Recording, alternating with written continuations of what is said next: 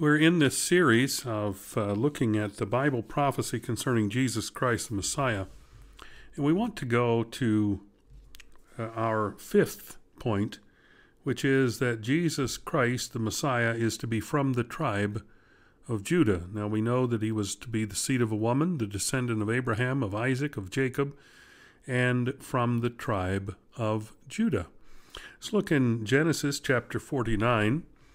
And we look at verse 1, and Jacob called unto his sons and said, Gather yourselves together that I may tell you that which shall befall you in the last days. And let's skip down to verse 10, which he's getting down to Judah.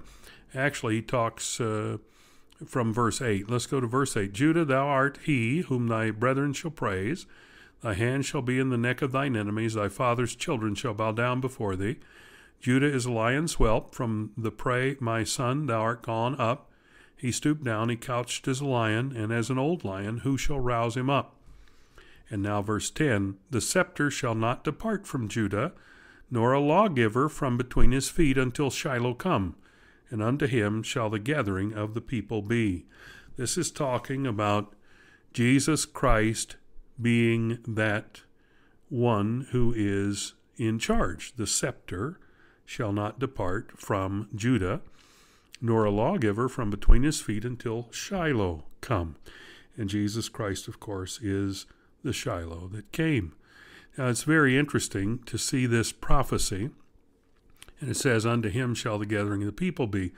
We know that in the latter days, in the last days, when Christ comes in his glory, that every knee shall bow and every tongue shall confess.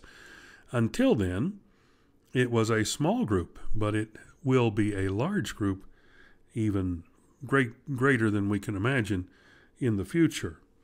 Now, if we look in Luke chapter 33, and we were there last time in looking at chapter 3, I should say. If we look in Luke chapter 3, we were there last time looking at the fact of a descendant of Jacob.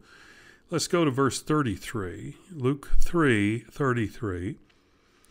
The son of Abinadab, the son of Ram, the son of Hezron, the son of Perez, the son of Judah. This is again the lineage of Mary, talking about the lineage of Mary, and this is on the mama's side.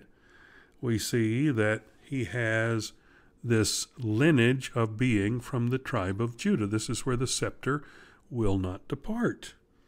And of course it won't depart because it is in the hands of Jesus Christ, the Messiah. And so we are looking at 5 prophecies this week. I'm not a mathematician. I couldn't give you the odds of this happening, but 5 things happening specifically as it was foretold, astronomical odds that would ever happen.